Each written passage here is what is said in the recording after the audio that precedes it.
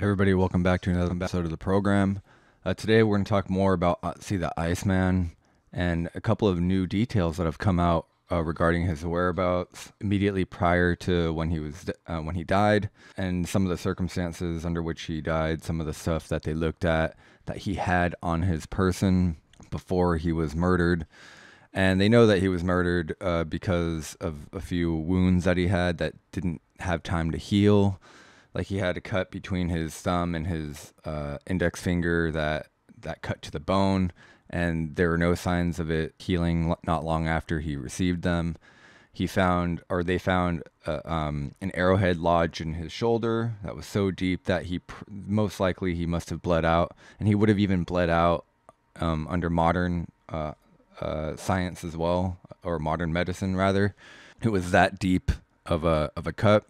But it seemed that he did put up a fight. They found 4 people's blood on everything that he had. He had blood on his clothes, on I think his axe or one of his tools, or 2 of his tools, and then they found someone else's blood, like in his hair, or not his hair, somewhere else. But there were like up to 4 other people's DNA on him.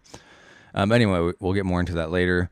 I did an episode on Otzi in the past, because it seemed like he had some sort of acupuncture going on as well. His tattoos were on certain acupressure points. It seemed like, or acupuncture points rather, all over his body.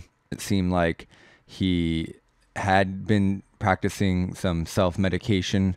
He had he had liverworts. He had some mosses. He had mushrooms. He had all kinds of different types of flora that they found were located in the valley where below where he died in the Alps, which he died in the Otzi Alps. So this is a rough. Let me try to zoom in here. This is a rough map of where he was found, right here. He was there for 5,300 years or something crazy like that. They date him around 34 to 3100 BC, so that's right between the Neolithic and the Bronze Age. Depending on who you ask, they'll call it the Chalcolithic, they'll call it the Copper Age, whatever it was a time of transition where, especially in this part of Europe, where the tools suddenly change, right? They have different types of, their metallurgy seems to level up at this stage from copper to bronze, and then they even found a bronze axe on it. This is a recreation of him, by the way. He was like in his late 40s, they think, early 50s when he died. Seemed to be in pretty good shape, considering how well preserved he was. He's basically the one of the oldest European natural mummies that they've found, period. So he was remarkably intact. This is the actual photo from 1991 of these. I think they're the 2 hikers that found him, and that's what it looked like. He died like this. Some speculate that he was trying to pull an arrow out of him, or he was trying to crawl to safety. Something was going on where he was in really bad shape, and he was trying his best, whatever strength he had left to muster, to really get to safety and perhaps heal and come back to where he was from. And that's where that brings us to the part of the video where it turns out that he was from southern Tuscany, and they think he was from southern Tuscany because his axe, his copper axe, they traced the metals to southern Tuscany. That doesn't necessarily mean he was from there.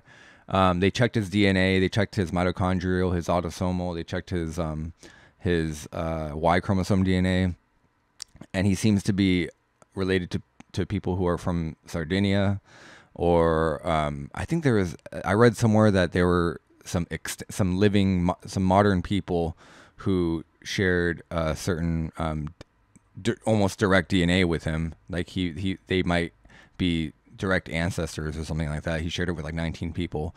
But anyway, his DNA is from Europe, more specifically the Sardinian. He's close to the Sardinian people. So take that for what it's worth. I don't know if he's from southern Tuscany, but his axe is. But anyway, so when he died, he had 75 species of mosses and liverworts, and then they can tell where he was going, where he came from in his path. Like I said, in that from that valley below where he died. The Iceman brought species of him, some species of him, both deliberately and inadvertently. So that's pretty interesting. So his final trek to the Height Mountains was from this valley, and I don't think this valley has a name. Oh, Schnallstal. Yeah, the valley is called Schnallstal in the Alps.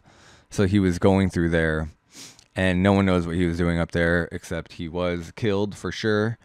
Who knows what his beef was? They think that he probably killed people on his way out. Maybe he got into a scuffle, and then he was just trying to run away. Maybe that's what it was. And whoever it was that was pursuing him, they ended up getting the job done. So this guy, James Dixon, he's a retired archaeobotanist who spent since 1991, he spent a lot of his life trying to figure out what exactly happened. And this is what he says. He says what he's done so far now is as much proof as you're going to get with the current scientific landscape, the scientific know-how, that he went up Schnallstal rather than than other adjacent valleys. Because some people didn't think, was he coming? Was he going? Was he going down? Was he going up? There is all kinds of speculation about where he wanted to go. Some stuff that he found, he was wearing clothes made from leather and hides. He had a cloak woven from grass. He had daggers and arrows that were recently sharpened. Recently meaning right before he died, like around the time that he died, he sharpened them. He had head trauma, deep cut between his thumb and forefinger, arrowhead lodged in his left shoulder. He had other people's blood on him. He might have had a companion because the blood on his shirt. He might have carried someone who was bleeding, or maybe he was grappling with someone and he got their blood on him. Whatever it was, there definitely was a struggle. There were dozens of little vials, and one of the vials looked very black, very dark brown. That was because it was absolutely stuffed with moss. So he started pulling out the moss with tweezers, and he knew what it was. It's called flat necera, or necera. It couldn't have grown in the cold, so obviously he wasn't living in the Alps or anything like that. He brought all this stuff with him. Microscopic bits of the flat necro were also found in the Iceman's digestive tract, which is weird because it's not palatable. It doesn't taste good. It's not nutritious. It's just weird for him to have eaten it. Maybe it was a superstitious thing because, again, he was into certain practices. Maybe back then from his culture there was some sort of value to eating that. Maybe it was some sort of divine protection thing. Who knows? But Dixon thinks he didn't mean to ingest the mosses, but he wanted to carry them with him. The absorbent bog moss may have been medicinal, used to staunch the blood from the Iceman's gruesome hand wound, which was about a day or two old when he died. So again, he got the wound, and then it didn't. There was no time to heal before he just gave out. The flat necra could have been used to wrap the meat from the alpine ibex or the red deer that was found in Otzi's gut. That's another possibility because they did find he recently had a meal in his stomach, and maybe he did wrap it with this stuff, and it just inadvertently got into his system that way. So again, was he coming north or was he going south? They did know that the food that he ate was eaten at an elevation of 3,280 feet, so 1,000 meters high, 36 hours before he died. That is how much they know about that. His body was found higher than that, so he traveled about 7,000 feet in elevation, or 3,210 meters farther than the 3,280 feet where he ate. So he ate, and then he just went up this mountain. Perhaps he was like in a daze. He was wandering aimlessly, maybe just because of blood loss, and who knows. I've heard stories of people who get like heat stroke in the desert, and then they just start going in a circle, and then they end up dying. I don't know if it's a similar effect when you're bleeding out, but either way, it's not good. Low elevation mosses likely carried by the Iceman to the high mountains provide a clue. So then they went and examined the distribution of 5 low elevation mosses found near the corpse. And the most frequent habitat for all these mosses is in the Schnallstal Valley. So again, he was probably hanging out in the valley, gathering these things for survival. Maybe, I don't know if he knew he was being pursued at that point. Maybe he got ambushed. Or got robbed or something. I don't know. But if he got robbed, I think they would have taken his stuff, but his stuff was still there. I don't know. Could be political or something. No idea. Suggesting that Otzi could have been wandering as low as 600 meters in the day before his death. The days before his death. So he was hanging out in the valley, then he goes up. That's basically the story that they have so far. While he was in the valley, he was collecting stuff, mosses, mushrooms, or whatever it was.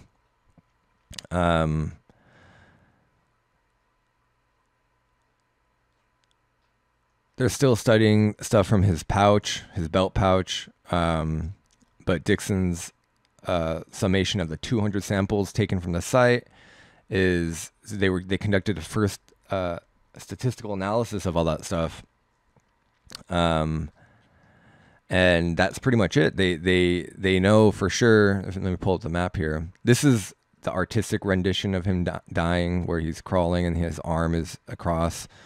He has this grass cloak and leather on. I don't know why he's not wearing pants. I feel like he would wear pants. Yeah, this is like a dramatic rendition of him. This is a recreation of him. I don't know how accurate this is, but there was enough left over of him because he's a natural mummy. He looked pretty intact. Like his skin is still there. Everything's intact there. So yeah, maybe he was, maybe he did look like this.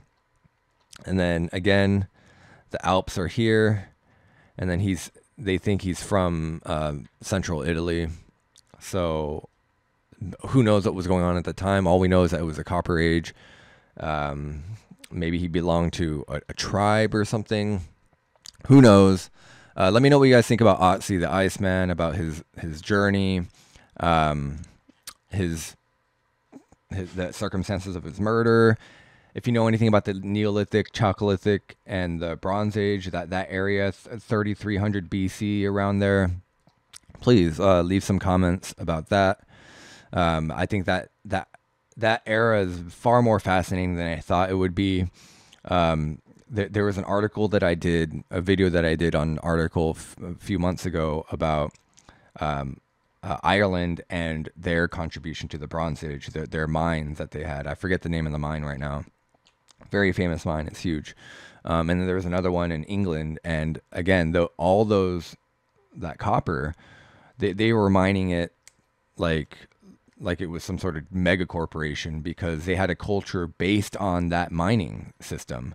So day in and day out, most of the population they were mining and contributing gold, bronze, whatever it was they found from their mines, and they were spreading it all across Europe.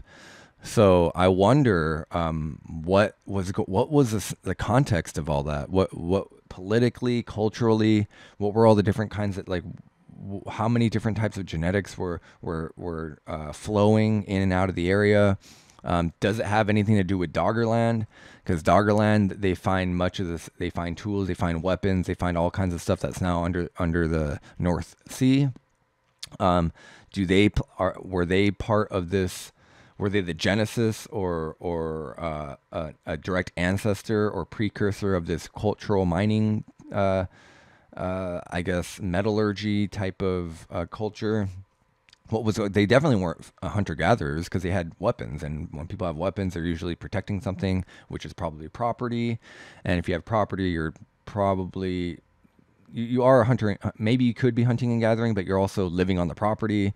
And so, there are all these things to think about. And that goes far back, because Doggerland is 12,000 plus years ago.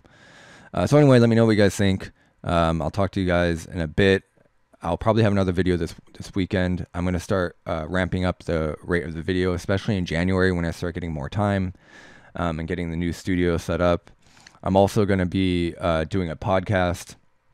I think I mentioned it in a few episodes ago. It'll just be audio only, but I think it'll be a different format than this. It'll be longer, probably like an hour or so, and it'll be similar but different from this. The only issue is that there won't be any visuals, so I don't know. I have to work that out, and I might have a guest come on in the future as well to discuss certain things, and I might go back on the Grimerica as well. There's a lot of stuff going on right now. Obviously, there's a lot going on with everybody at this time of year, especially if you have a big family. So yeah, let me know what you guys think about this. I think it's fascinating. I think there's so much to learn from Otzi beyond just what we know now. There's so many questions. Like the whole acupuncture thing is really fascinating to me. But anyway, let me know what you guys think, and I'll talk to you guys later.